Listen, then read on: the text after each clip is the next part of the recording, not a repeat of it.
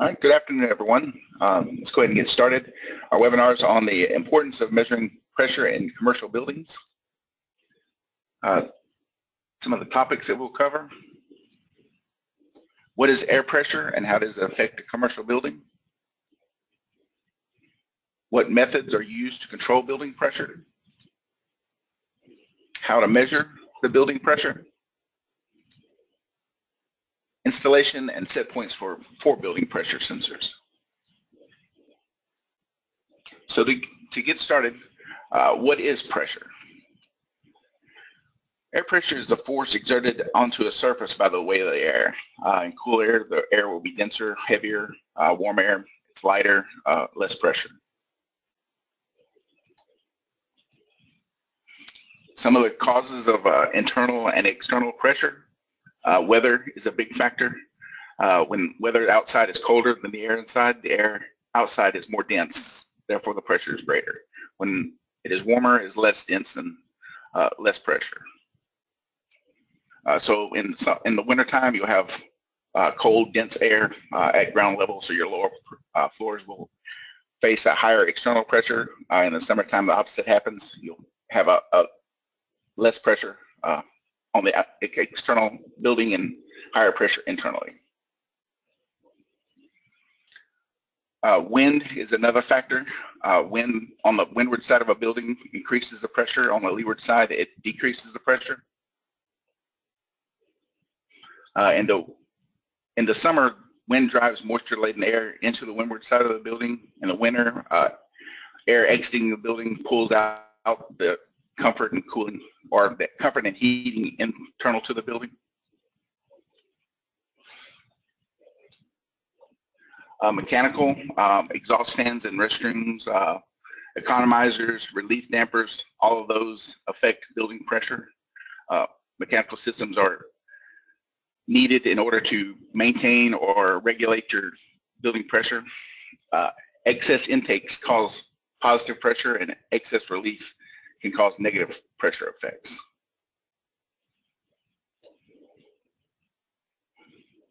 Some of the effects of not managing building pressure. Air stratification, as you can see in the little graphic there, you can have different floors with different pressures, different temperatures. Generally, warm air rises. It'll follow shafts, stairwells, that kind of thing in buildings. High indoor humidity. In the summertime, if you're not keeping out the heat and humidity, you have a negative pressure in the building that can draw the humidity and heat indoors. Drafts, anytime you have a taller building with the, depending on the tightness of the building, negative air in stairwells, negative air in elevators will draw air in, causing drafts throughout the building. Hot and cold spots. They can be found everywhere inside of a building in compartmentalized spaces that are not properly managed.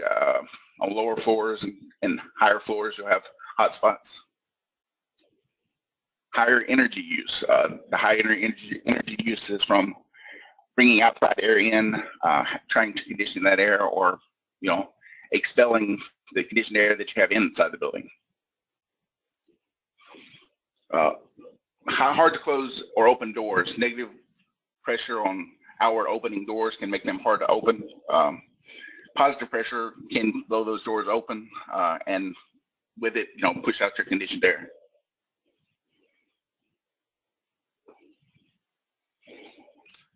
So monitoring, measuring, and managing air pressure is important to help maintain comfort and energy by some of the ways that some of the methods that are used to manage pressure. Exhaust and return fans. Return fans, economizer also consists of an additional fan mounted in the AHU or RTU. The key difference between that and a return fan is that the return fan runs all the time.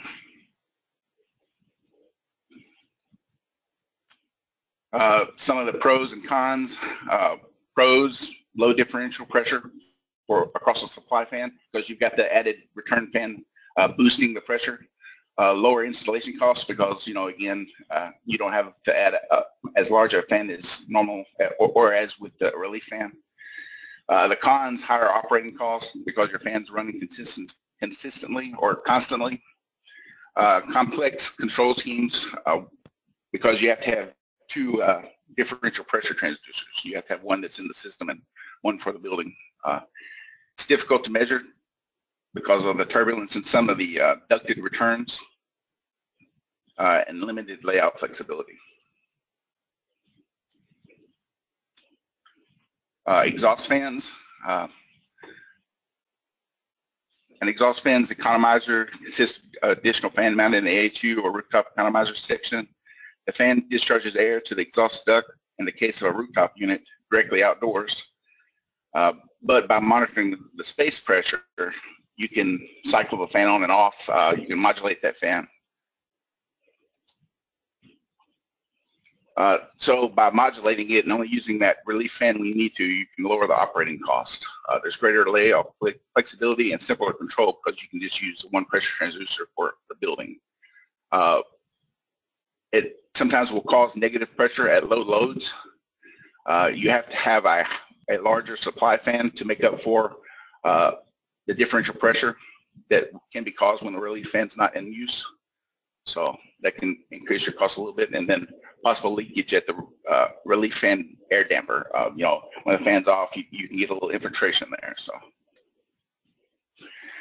So that brings us to, I've shown you ways to manage it, some of the effects of it, but now it's time to measure it. You can't manage the building without measuring the pressure. Belimo has a differential pressure transmitter that comes in 3 ranges. We have a 0 to 1 inch that has 8 field selectable ranges, everything from 0 to 1 to negative 0.6 to positive 0.6. The 0 to 10 version has everything from 0 to 10 inches to negative 0.4 to 0.4 as field selectable ranges. And then the 0 to 28 has from 0 to 28 inches to 0 to 4 inches of water.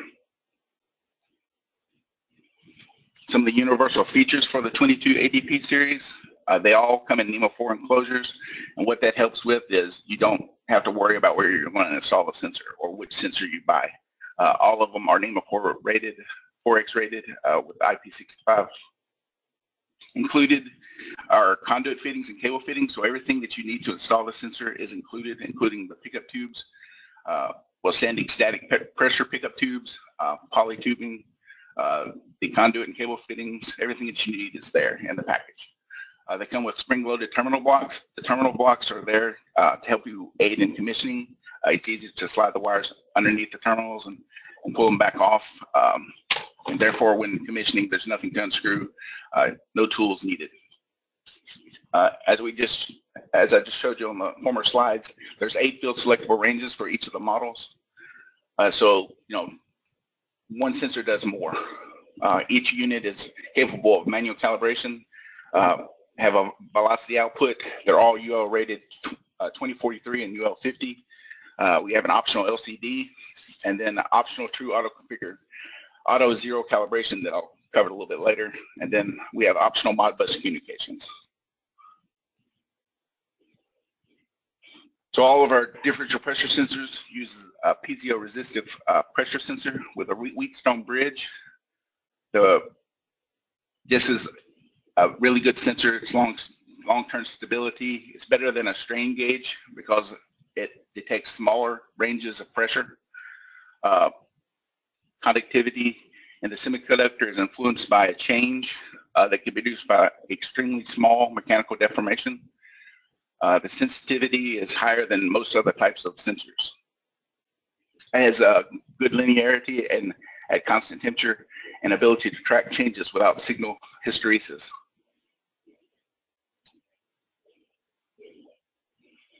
Our 0 to 1 inch, it's really important when you're measuring building pressure because you're dealing with such low pressures to have a high accuracy. Our 0 to 1 inch 22 ADP has accuracy of 0.004 inches of water. Generally a set point range For building pressure, it's plus or minus or 0.05 inches of water. The differential pressure range must be a little bit larger than that. So what that means is if you have a set point of, let's say that your building pressure is going to be set for 0.05 inches, you need to have a range that's a little larger than that to accommodate wind, stack effect, just different pressures that you aren't considering because you'll have spikes over the life of the sensor. All transmitters need to be calibrated. All of our 22 ADP series have the option for manual calibration. That's a 0-point calibration for differential pressure transmitters. And what I mean by 0-point calibration is that the low and high side have to be equalized in order for the sensor to have the zero drift set. And what the drift is a not true zero reading. So let's say that your sensor is just sitting there and neutral pressure, it should be reading 0, but if it's reading a little bit high or a little bit low, that needs to be taken out. That's the drift of the sensor. So when you disconnect the two tubes from the pressure transducer, hit the manual calibration button, it stores that into memory, whatever it's reading into memory, and uses that as offset for future readings, and thus eliminating your drift. One option that's really nice with our sensor is we offer a true auto calibration feature. And what true auto calibration means for us is that you don't have to be at the job site in order to calibrate our sensors. You don't have to push that little button. And the way we accomplish that is we have electrical mechanical valve on PCB, a little solenoid that equalizes those pressure tubes on the pressure transducer or the little IC that we use. And if there's a value that's measured, the microprocessor automatically sets that as the 0-point offset and uses that in the future to reduce drift or remove the drift. Therefore, our sensor is maintenance free when you order it with the true auto calibration. As we all know that most times these differential pressure sensors only get calibrated when they're first installed. So this is a really good feature for especially low pressure differential pressure transmitters.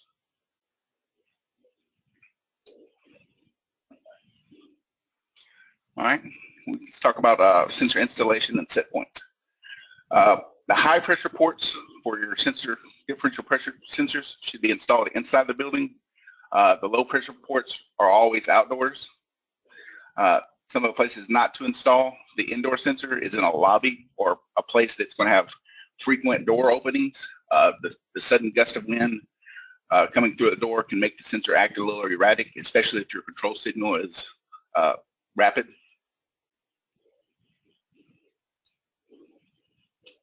Generally, you want to install the sensor on the lowest floor. When installing the outdoor pickup ports, choose probes that will keep out dust, insects, and debris. And avoid installing where wind can alter the pickup. You don't want to put it on a windward side of a building if you can help it, or where wind will affect that sensor dramatically. That'll increase your pressure quite a bit and throw off your readings. Avoid installing probes where they can collect moisture and freeze. That happens more often than not because you've got your tubing that's running inside the building. It has a little heat to it, and it can condense inside some of the metal pickup ports, and when that moisture builds up and freezes, it blocks the port and you don't get a good reading, or you don't get a reading at all. Another thing to keep in mind, you want to avoid long distance runs with a poly tubing. Generally, you can run a 1/4 inch up to 100 feet. You can run 3/8 up to 250 feet, but runs longer than 250 feet, you should really consider moving your pressure sensor.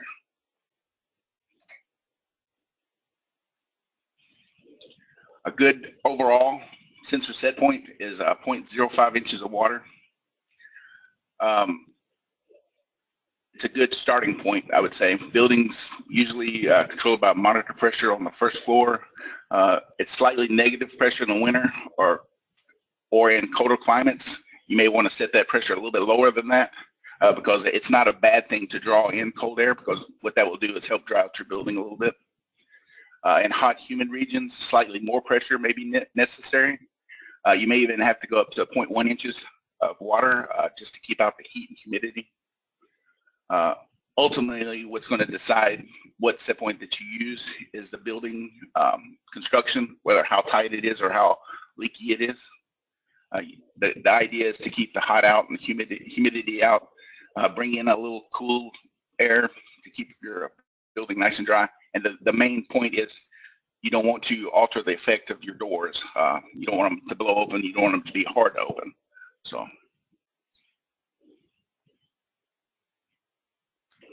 when installing the sensors or controlling multiple VAVHUs with a single space sensor,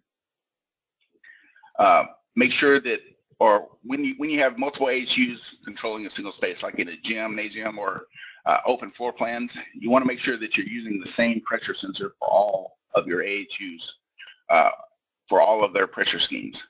And the reason for that, if you have different sensors for different AHUs controlling the same space, they'll fight each other and you could get a wind tunnel effect.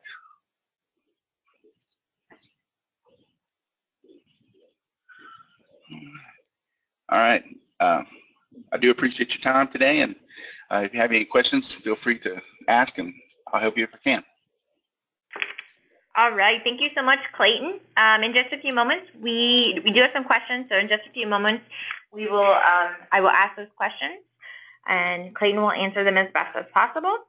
So if you do have any questions, what you need to do is open up that question box, type in your question, and I will read them aloud, and Clayton will assist you. Once again, if you joined us partway through the webinar, this webinar is being recorded and will be posted to a Belimo website at a later time. And also, we do have a handout for today, and that is the sensors brochure, so you can download that handout before you leave today. So I'd like to get started with the question and answers. Clayton, are you ready? I'm ready. All right, here we go. First question, is neutral building pressure a realistic goal? You always want it slightly above or slightly below. Neutral pressure would be very hard to control, but there's reasons to have it slightly more positive than it is neutral. For instance, in the summer, you want to keep out the temperature and humidity. Neutral would allow some of that to infiltrate, and you're conditioning outside air at that point. So. Next question, can you connect multiple, sorry, getting questions coming through. Can you connect multiple faces of building into a common connection to a sensor to equalize signal from wind effect? Yes, but you have to be careful with the length of the tubing.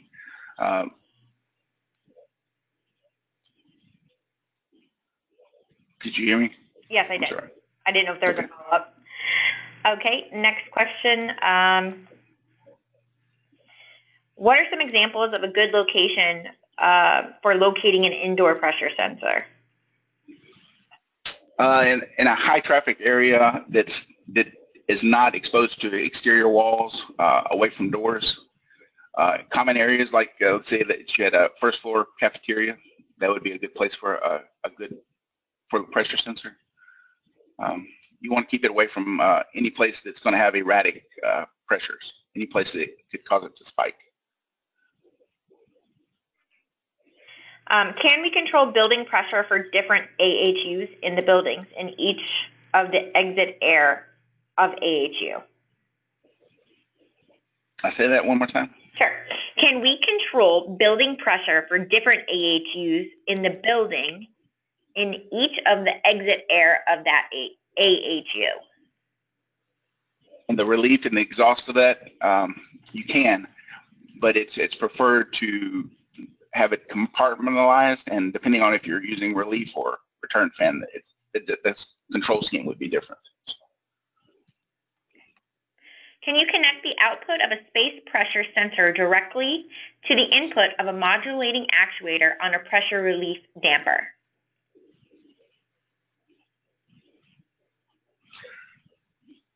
Could you repeat that for me one more time, please? Of course. Can you connect the output of a space pressure sensor directly to the input of a modulating actuator on a pressure relief damper? It wouldn't be advisable. I mean, you could connect it. You could connect anything to an input. but you would be missing the set point and the actual control loop variable. So. Okay. You said that the sensor recalibrates itself and notes the drift. How frequent does this recalibrate? Every 10 minutes. Okay, and I don't know if this is the same question, just asked differently, but how often is the equipment measured in the building? How often is the equipment? It's continuously measured. Okay. In colder climates, winter especially, what negative set points do you recommend? And on spring, fall days, or season changes, how have you switched positive to negative? Generally, if you're going to do a positive to negative, you'd do some sort of reset loop. But let's say in the winter, I wouldn't go below, 0 is a good pressure for winter, but I would never go below a negative 0.1. That would be a really cold climate. And then what was the rest of that question, Michaela? I'm sorry. Sure. And on spring or fall days or season changes, how have you switched positive to negative? That would be the reset loop. That's in your controller. You could do that based upon temperature. Okay. Does this application, I guess this product, work better on higher buildings? It's the same. The building type there's different types of pressure measurement for different types of buildings. So a single story, you could probably get away with using one pressure transducer, and do really good with the building pressure. A taller building, you may use, especially if your building's compartmentalized, you're going to want to use one sensor per compartment. And it kind of depends on how leaky or how tight your building is too. So. Okay. Can the 2280p display in pascals? Yes. Okay. What is the warranty for this product? 5 years. 5 years. Can you expand on the volume flow, please? On volume flow, I don't understand the question. Okay. Mr. Ed Smith, can you please expand that question for me? For residential buildings, do you recommend positive or negative pressures? Generally, good for residential buildings going to be 0.05. That's positive. Okay.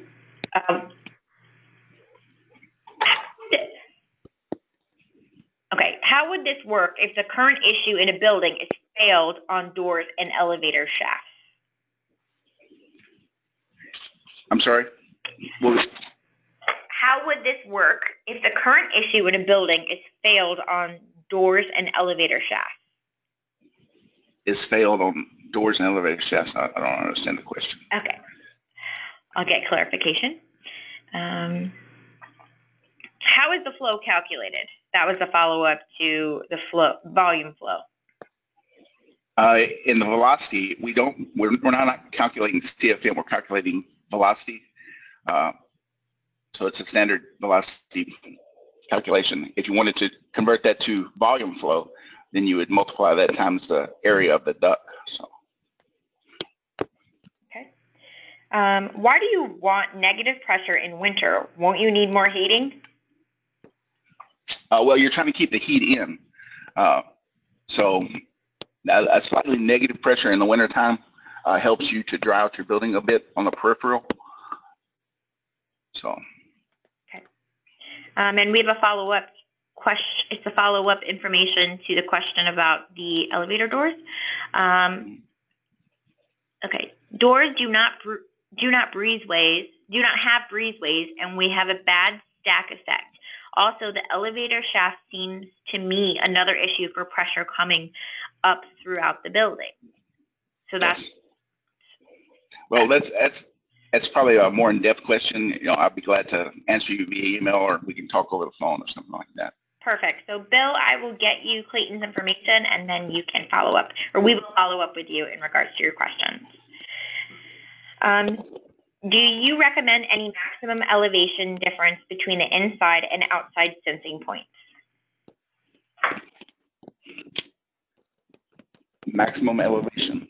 On your taller buildings, because of the stack effect, you're going to have the higher elevations in the wintertime are going to be lower pressure. So, yeah, if it depends on how tall your building is, as far as how far apart you want your sensors, and and again, it depends on if they're compartmentalized or not. So.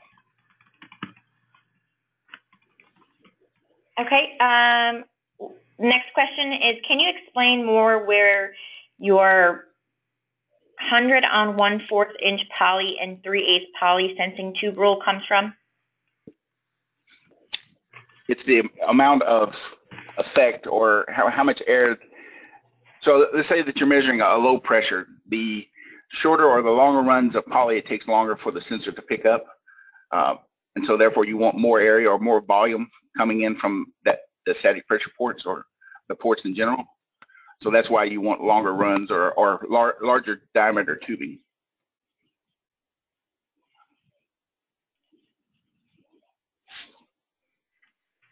Okay, I'm going to do a last call for questions or comments. If after the conclusion of this webinar, sorry, I got a little tongue-tied, we will reach out to you, or you can reach out to us, and we will answer those questions or attend to those comments. As stated earlier, this webinar is being recorded and will be posted to our Belimo .us site as well as our YouTube site. And if you've registered for this webinar, you will get a recording tomorrow of the complete webinar. So it doesn't look like we have any further questions. Once again, thank you so much, Clayton, for that excellent presentation. Thank you. Thank you so much, everyone who attended today's webinar. We do have a handout if you'd like to download the sensor brochure. And if you have any follow-up questions, feel free to reach out to myself, and I will get them to Clayton. And I hope you all have a wonderful day. Thank you so much. Bye.